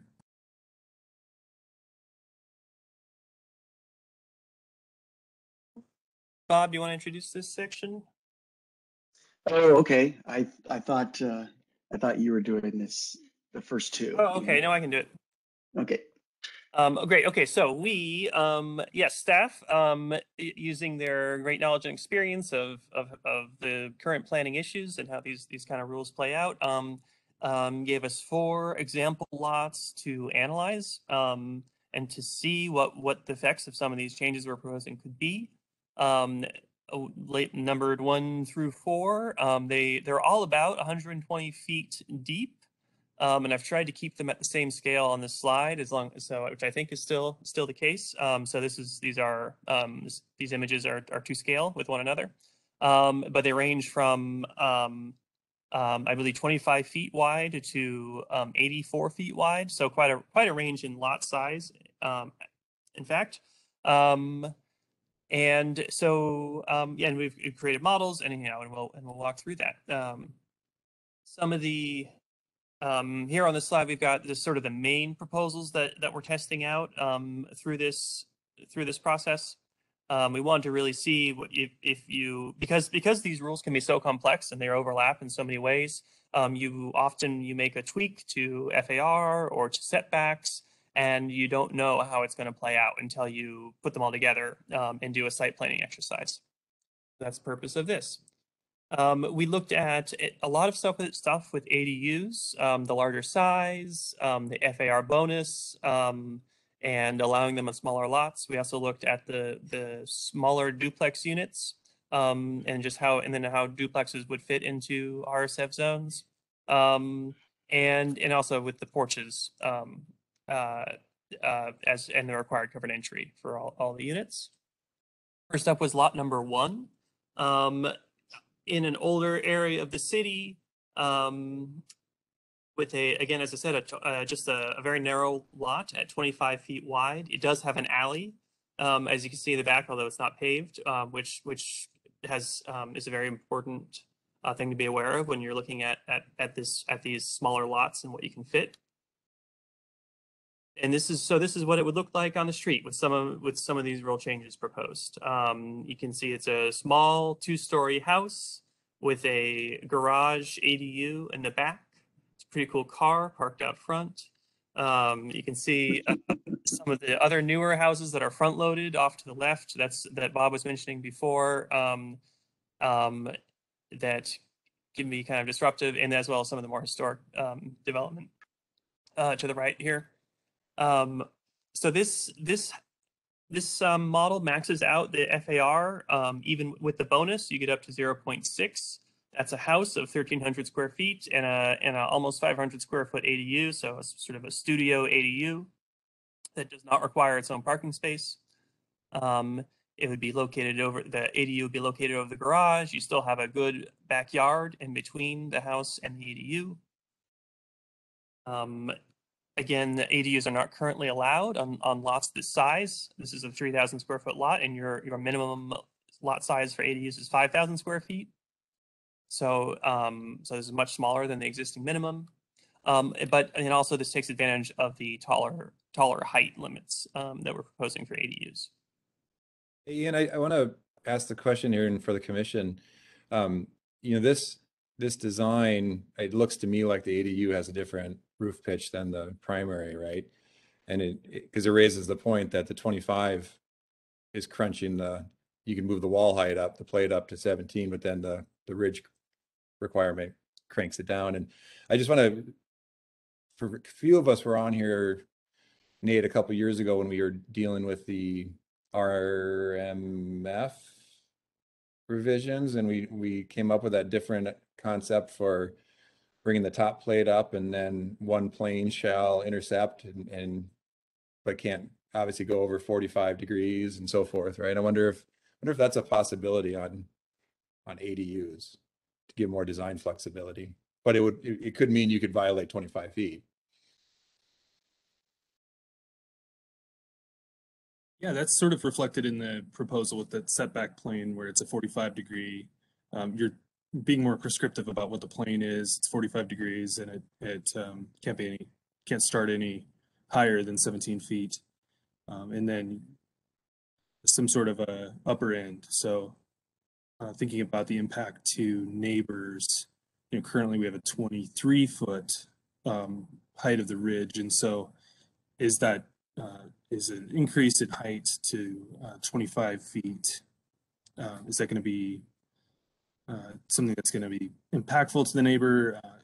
And there's some kind of ridge orientation and spacing considerations that I think relative to the side lot lines that you'll see that that might kind of offset that increase in height and the impact to the neighbor. Yeah. Thank you. I guess chiming in on that issue, maybe one thing, if you had an interest in providing more flexibility on that, you could say, have the height limit be 25 or allow taller if it matches the roof line of the primary house or something like that, caveat it. That could be one way of doing it and adding more flexibility beyond 25. But still complying with all the other standards. So that could be an option. I wanted to bring everybody's attention to this illustration too. It shows really well this extra allowing the porch into the front setback of 6 feet, which is something that we don't allow right now. And so the porch, we want to provide an incentive so people are to do the porch and not have it be not punish builders for including that building. 6 feet come from? It's a standard that we've been using for over 20 years. Most codes, and I think yours allows 2.5 or 3 feet just for the eaves and all those normal things. But 6 feet, I think, it came from, porch widths, although really you like to have an even wider porch width. Some cities allow 8-foot extensions, but it depends on what your initial setback might be coming from. But 6 foot's kind of feels like a good compromise. But I wouldn't go any less, but you can go farther, I guess, if you think that's better. It seems like kind of a new urbanist thing. Is there some guidance, that makes a good point?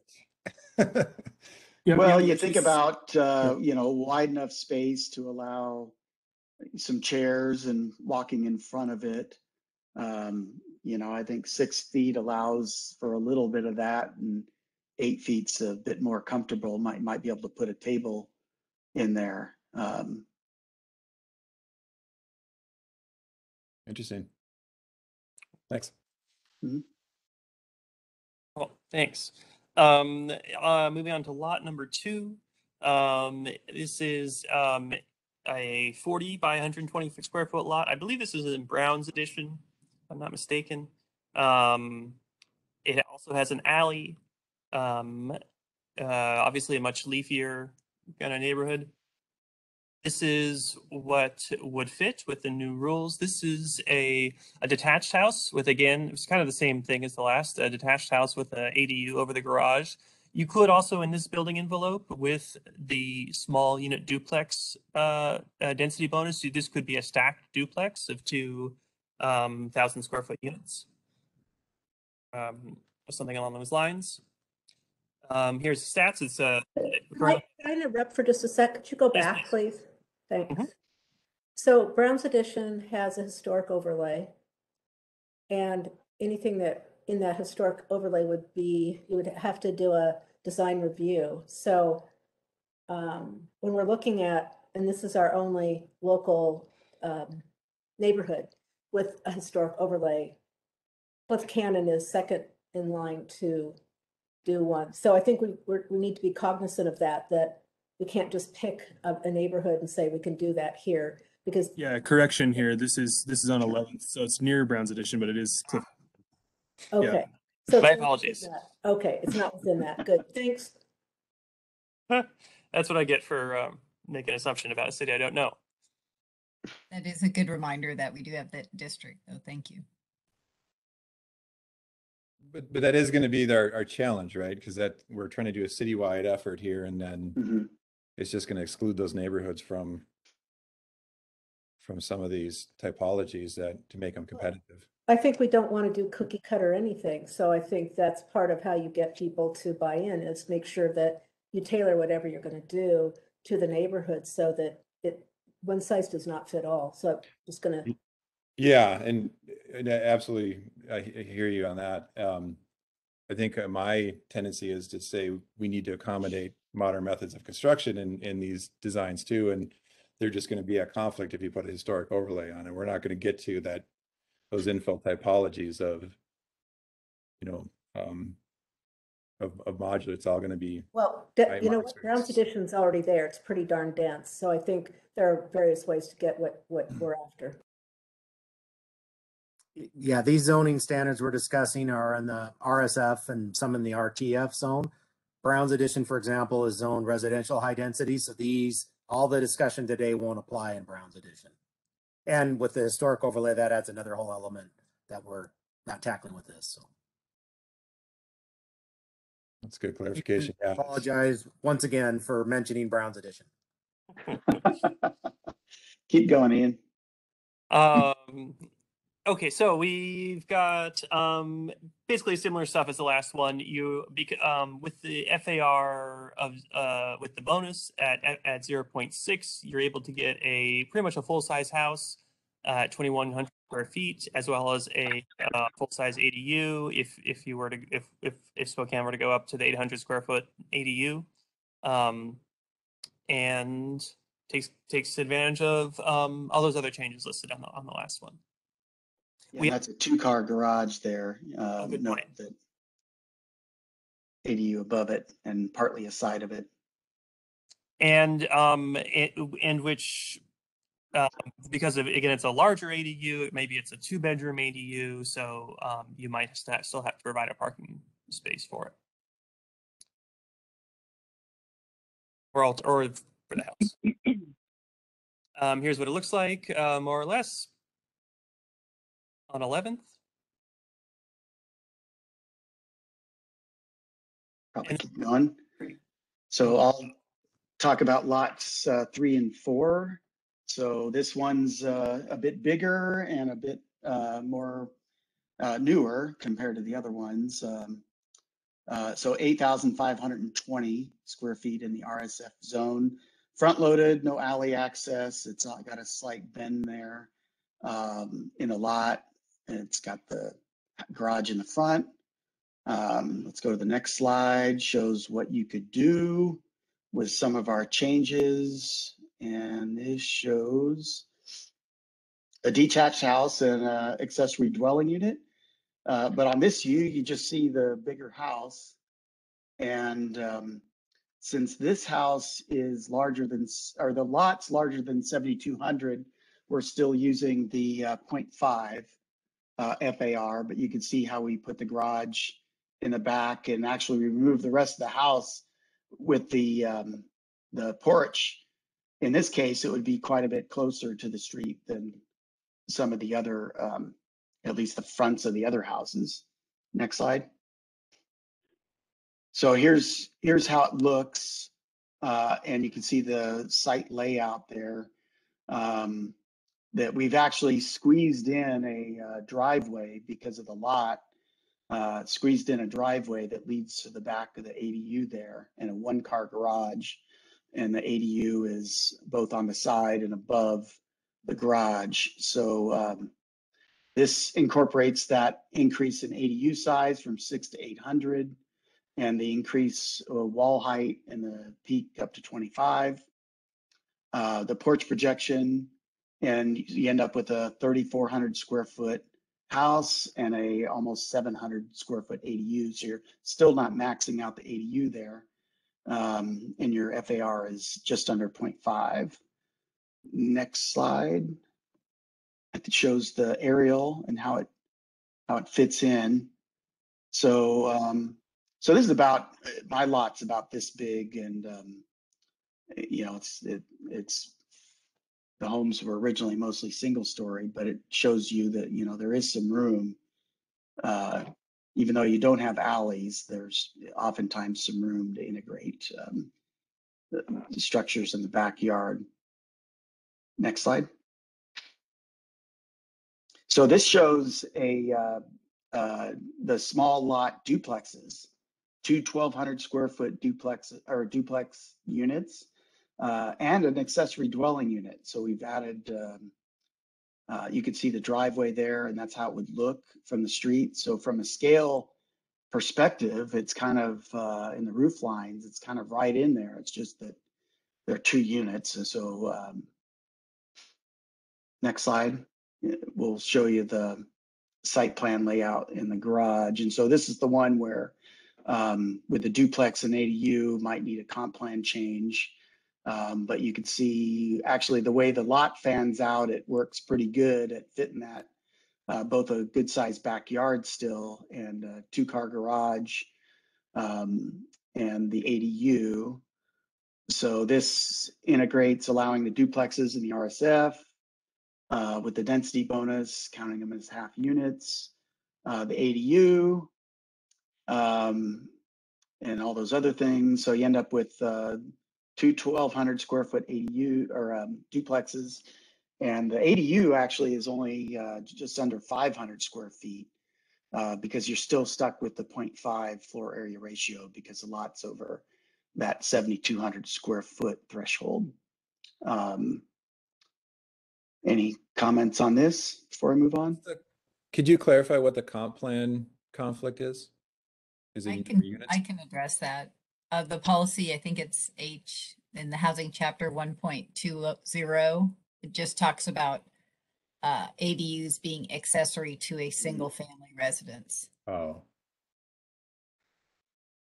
So, and 1 ADU. So we're just, we thought this was interesting to model and to think about. So we wanted you to see it, but it may be in the future more than some of the other changes. So it's not about number of units and because it's the same as an ADU with a single family because you're going half plus ADU. Yeah, right. That's why Bob wanted you to think about this, but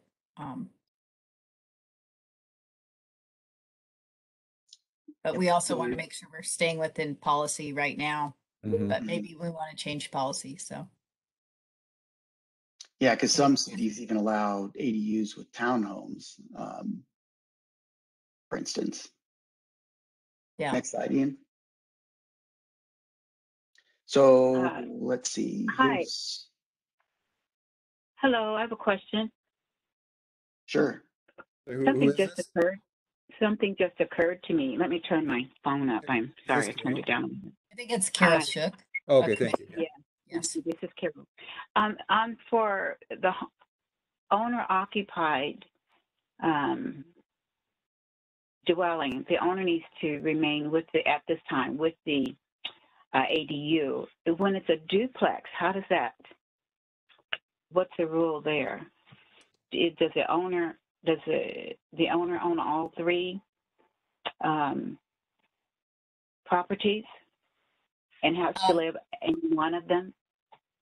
Well, I guess we haven't thought that far ahead as far as what will happen with the owner occupancy, but this is showing a single lot with 3 different units, but they're all under one ownership. There's not a subdivision of property in this example that we're showing. Does that clarify it?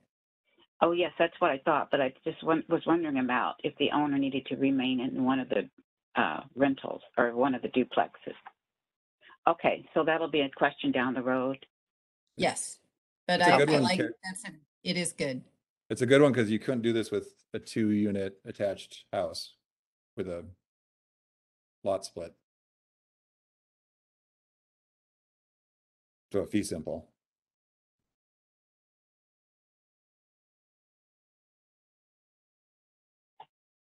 Okay, thank you. Okay, so moving ahead here, thanks Ian I noticed that we had a slide that was out of order, but Ian just fixed it on the spot. So this shows how that looks from overhead with you can see there that the setbacks are slightly closer, but that would, at least with the porch extensions, but other than that, the scale seems to fit right in. A change, of course, allowing or at least in this scenario, having the structures in the back, although you could build the garage in the back right now. Let's go to the next slide. So the last lot is over 10,000 square feet, 10,080 square feet to be specific. It's a perfect rectangle, so pretty simple from that standpoint. Next slide. And this shows a detached house with an accessory dwelling unit, which you can't see from this image. It's kind of to the right of the tree in the back. But it's a bigger house, taking advantage of the 0.5 FAR with a garage there. Next slide. And here you can see the layout. Now you can see the accessory dwelling unit. So this shows a 4,000 square foot house in this case, and maxes out the ADU at 800 square feet and a 0.5 FAR. And I believe, so regarding parking, note that we show the 2-car garage and we don't show an additional parking space here. And check me if I'm wrong, staff, but if the ADU is only 1 bedroom and doesn't have 2 bedrooms, you can use the on-street parking space in front of the house to accommodate the +1 parking, correct? Yes, as long as you have 20 feet of frontage. Yes, and this would meet that. So that's why we didn't show an additional driveway and garage in this case. But that's adding up all the numbers to get to the 0.5, and you end up with this. And let's go to the next slide, should show the aerial. There you go. So that's showing it with the aerial. And again, it's, it looks like it's a little bit more floor area than most of the other ones, but it's within the current standard. Next slide. The next one shows the duplexes again, and at the 1,200 square feet. So these actually ends up being smaller and less square footage than the previous one. So you could see that the one on the right, the unit there is both the space above the garage there, plus the gabled roof articulated part to the left of it. Next slide. Now here you can see the how it looks, the site plan extruded. So actually, Ian, did we, so in this one, we didn't reduce the square footage, did we? So this one's actually shows more. Yes. Yeah, this would be a full-size duplex if such a thing were allowed on the site. But Yeah. because the lot is larger than, it still meets the density of 10 units per acre because it's such a large lot. Okay, you're right. You're right there. So that's kind of the difference. So these units together are 4,500 square feet. And so they would be half of that size, basically. If the lot were smaller than 10,000, I believe, you couldn't do this. So that gets to 0.46. You can see there. Next slide. And now this shows the aerial view and how it fits in. And again, the most notable thing there, aside from being a duplex, is showing the porch extensions out in the front. Next slide. So we're almost done here. I think we just got a couple more slides. But the other thing, we did want to talk about the roof setup because it's one common thing. We're seeing more shed roofs all over the place, and even in Spokane, I understand because it's a simple, efficient, cost-effective roof form, and some people just simply like it. We wanted to show an example of how that would fit. So one complication is how it fits with the with our setback plane and the wall height setup. In fact, with the wall height, the current standard is, I guess we talked, there could be some interpretation issues with it, but in our case, let's go to the next example, kind of explains it a little bit. So this shows it a little bit more closer. In the upper left, I show our the wall plane height of 17 at the setback, and then it does the 45-degree setback plane. So, in this case, you notice that we've oriented the shed roof over to the side of the property. So the smaller roof part is closer to the property line. That allows us to meet the setback plane as well on both sides. So if the lot were narrower, you wouldn't be able to meet that unless the whole roof got lower. You know what I mean? And then the next example, on the next page, is a different type of shed roof, and it's a little bit lower, so that would more easily meet it. But this is where kind of proposing. There you go. This is kind of illustrating how we don't think you need to match the roof type, especially if most of the time you can't see these from the street, and particularly if you have a you might want a modern design, or maybe you've got a suburban style 80s house, 70s house, and you want something a little more hip in the back, just because maybe you don't like the main house and you just want to make it look better and have a different roof line. So I think a clarifying question. Does the current code require the ADU roof line to match the main structure on the property? I thought that's what I heard earlier. Yeah, the text in the code from the accessory dwelling unit section is the roof pitch must be the same as the predominant roof pitch of the house, attached house, or manufactured home. So we would need to modify that with this proposal to allow the different pitch or different type of roof. Okay, just want to clarify. Thanks. So that's what we have. That's what we have for now. So a lot of quite a bit of material there that we're working on. Wanted to keep it at a higher level, at least for this. There's more details to be added and specific code language, but those are the concepts so far. It's a great presentation.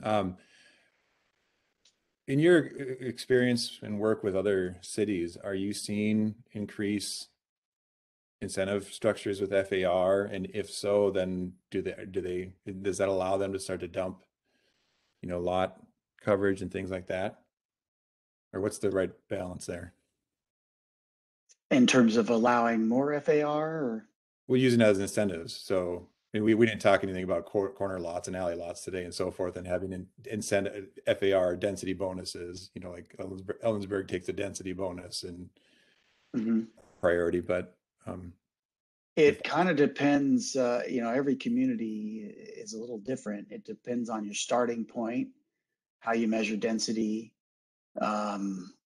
There's just so many different versions of this.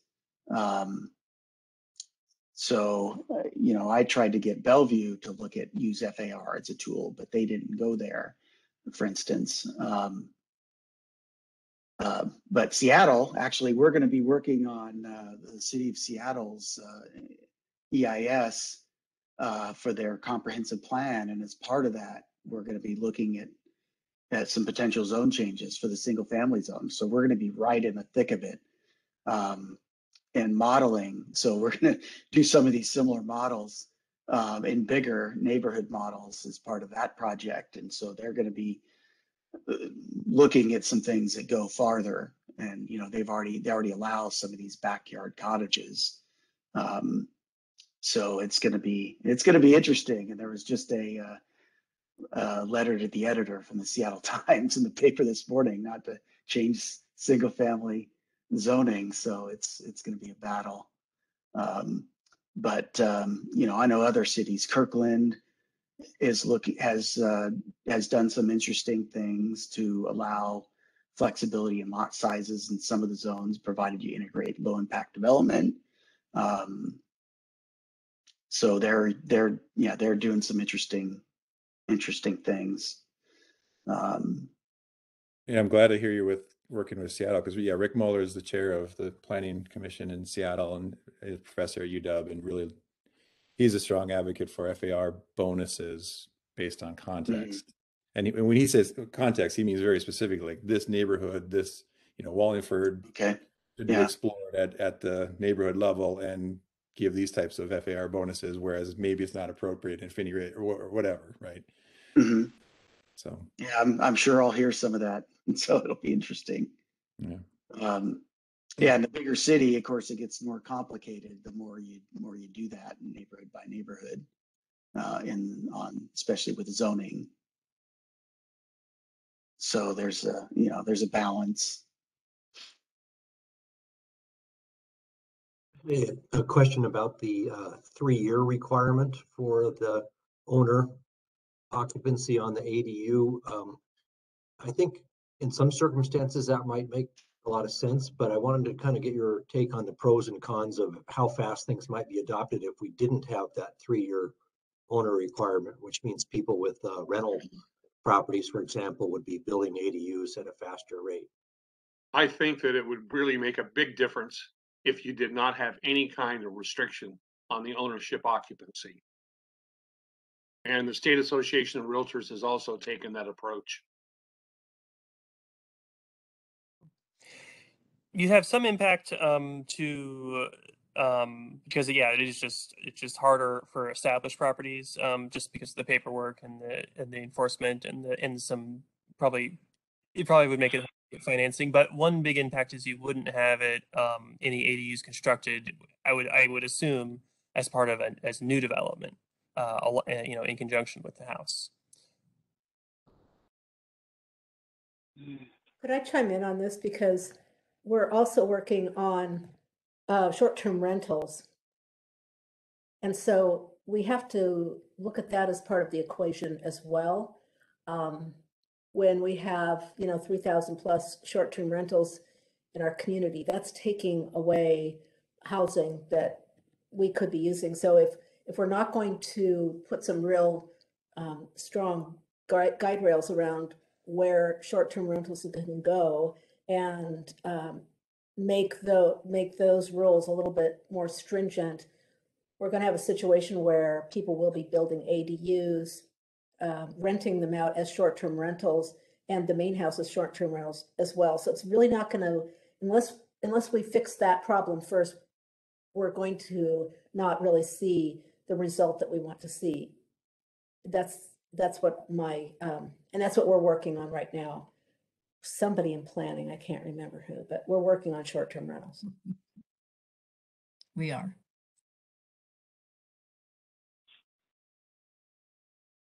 Does that need to be coupled though with the effort of just building more housing? I mean, it could be just a independent effort, right? Are you talking about independent effort on short-term rentals? Well, I guess in the context of what we're doing here today, is our goal is to, you know, is to bring these into and encourage development, right? Which Yes, doesn't but have to if you're be doing it- delayed until the But if question of you're doing it ownership. just to, you'll be doing it for naught. What will happen is those will be taken over, and you won't really get the results you want, is what I'm saying. So I think that that's got to be part of the conversation. We can't ignore that. But would we make any different decisions as a commission based on that consideration? Well, you won't know until we've done some research and come up with some things for you to look at.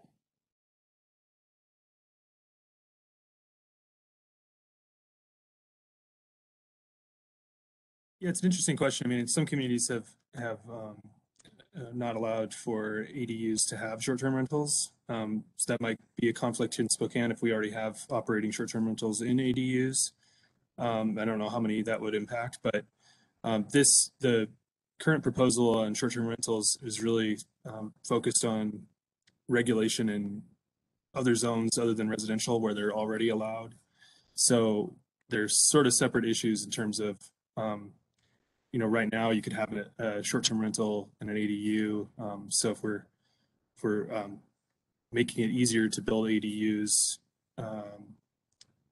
you know, that still would be, yeah, I guess there may be a few more of them, but it's not going to be, it's, you know, not necessarily going to be a big impact in terms of the short-term rental market. Yeah, and it's an honest question. Where is that policy consideration impacting dimensional standards and things we've talked about today? And maybe there is. So Nate, I think you're working on something different than Council President and I are working on. And Jesse Banks is helping us as well on the short-term rental situation. So I don't think we're in the same place as you are in terms of what we're working on. So just saying, and at some point we're going to have to all come together and decide that we're going in the same direction.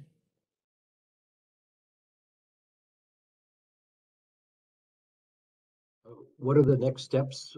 Great presentation today, and so I'm just kind of wondering what for Terrell and staff, where are we going from here? Yeah, we're going to continue to be working now that we're getting closer to really working on the code writing and providing you with some code drafts. I think that they may be a month out here. It does take us quite a while to go through all the interlocking parts of the code and come up with the draft. But I think we've heard, so I've been trying to take good notes, and I'm sure we'll listen to this again and hear where there's some alignment and where there were some concerns, and come back with code that starts to address those. But we hope the modeling helped you really think about the changes and illustrated some of the complicated topics like floor area ratio and what it looks like. Related to ADUs, is there a way we can have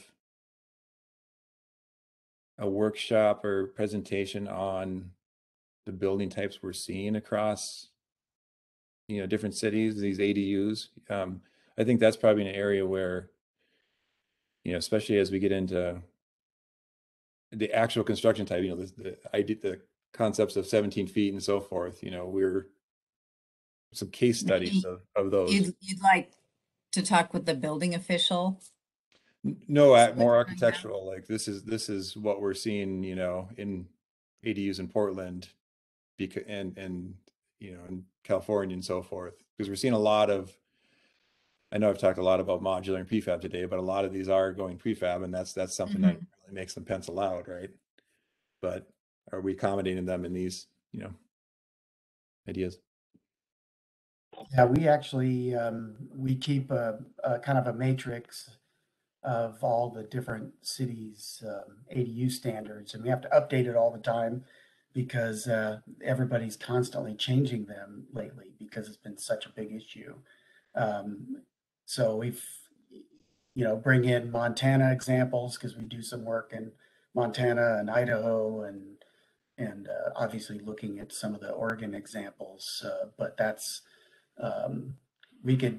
I think we've shared some of that with staff, and we can, and that we can make some of that available at least soon here, so you can at least compare or see examples of what other cities are doing in terms of square footages, owner occupancy, parking, and all those types of standards. Are you interested, Todd, in construction manners that make them more affordable, because they can be quite expensive? People are often shocked how much it costs to build an ADU. Is that what your interest is, or? Yeah, especially when we get into building types and forms and things like that, are they accommodating a lot of the, some of the cities are doing pre-approved designs, and obviously we're seeing a lot in California, we're seeing a lot of offsite, backyard modules, things like that. Yeah, that's that's more of my curiosity. Okay.